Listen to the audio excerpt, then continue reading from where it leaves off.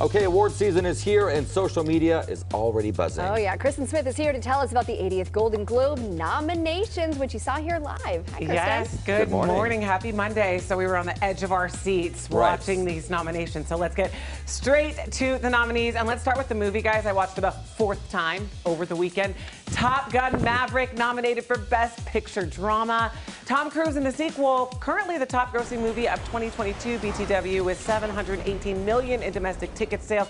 This is the movie so many people are talking about, you guys. Maverick returns as an instructor to Top Gun Academy and keeps you on the edge of your seats the entire time. It really does. It's not usually my type of movie, but I loved it. And it is still in theaters, which is incredible. And that's the big surprise. A lot of people who don't think it's their type of movie and who aren't necessarily into aviation or anything like that, even action movies, love this film. Yeah, so fun. Yeah, so we'll see what happens. Also nominated for Best Picture Drama.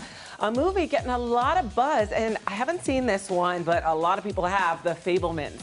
So, young Sammy Fabelman grows up in post-World War II era Arizona and aspires to become a filmmaker as he reaches adolescence, but soon discovers a shattering family secret and explores how the power of films can help him see the truth. So, Spielberg received a Best Director nod for this film, and I'm hearing this is captivating, and it really takes you kind of behind the scenes of Spielberg's life. I've heard a lot of great things, and I love Michelle Williams, one of the actors in the movie. Yeah, so fabulous. So good, so good. And I only have a little bit of time, so I want to talk about a name we heard several times, you guys, as the nominations were announced.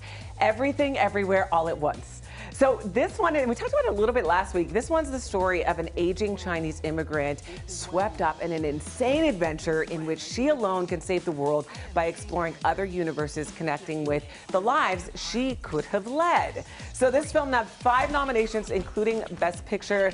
Michelle Yeoh, oh my goodness gracious me, hearing she's so good in that film, as she always is. But let's break down a couple categories. Best Picture Drama, Avatar, The Way of Water.